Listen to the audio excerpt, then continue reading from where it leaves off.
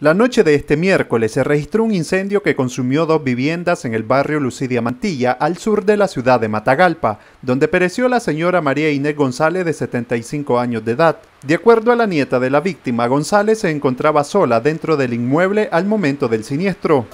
Parece que fue una candela que ella prendió y se quedó prendida, y eso fue lo que provocó el accidente. ¿Ella se encontraba dormida? No sé yo, que yo vivo a 2 cuadras de la casa. ¿Usted es familiar de ella? Nieta. ¿Nieta de ella? Sí, de mi nieta, pero mi nieta vivía sola, eran 3 casas en una. ¿Ella vivía sola en esta casa? En la de abajo vivía mi hermano, en la de en medio ella solita y en esta su hija. Pero ya cuando ya quisieron abrir la puerta ya no se pudo hacer nada, ya estaba quemada la casa. Los lugareños de la zona trataron de sofocar las llamas y así evitar la tragedia, sin embargo el esfuerzo fue en vano. El vecindario corrieron para buscar agua, porque hasta falta de agua tenemos en este barrio, ¿verdad? Porque ahorita están componiendo la calle, entonces los tubos están rotos, entonces hemos tenido problemas con eso. Sin embargo, pues se logró que sosegar el fuego, pero ya se habían quemado 2 casas y a la señora no la pudieron sacar. Hay un chavalo con el brazo quemado que vivía acompañándola, pero no lo he visto porque no he podido bajar hasta allá. La señora de 75 años, según ella, vivía aquí sola en su vivienda. En esta vivienda, la que sigue, vivía ella con un muchacho, dicen que la acompañaba. ¿En ese momento no se encontraba el muchacho o sí se encontraba?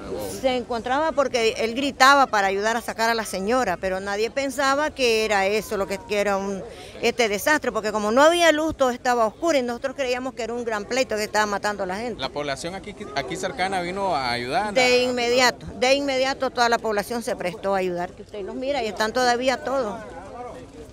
Al lugar se hizo presente el benemérito cuerpo de bomberos para atender la emergencia y evitar que las llamas se propagaran a otras viviendas, quienes determinaron que la causa del incendio fue por negligencia. Esto porque había una candela, esto es una fuente de calor, y se determina que la causa es negligencia, ya que se colocó encima de un ropero plástico que estaba al lado de la cama donde la persona lamentablemente falleció. Eso es en cuanto al incidente que tuvimos el día de ayer, un hecho lamentable que deja en luto a una familia matagalpina. ¿Había más personas ahí en la vivienda? Bien, en el caso de la persona donde estaba la vivienda de la persona fallecida, ella vivía sola. La siguiente casa afectada era hija de ella, donde vivían 3 adultos y 2 niños. La propietaria de la siguiente casa afectada es María Teresa Toledo González, de 58 años de edad. Ella era hija de la persona que se encuentra fallecida el día de hoy. ¿Resultaron con lesiones de esta otra persona? No, lesiones no, solo pérdida de materiales, ya que ambas casas en su totalidad lograron combustionar. Para NOTIMATV Noticias les informó David Palacios.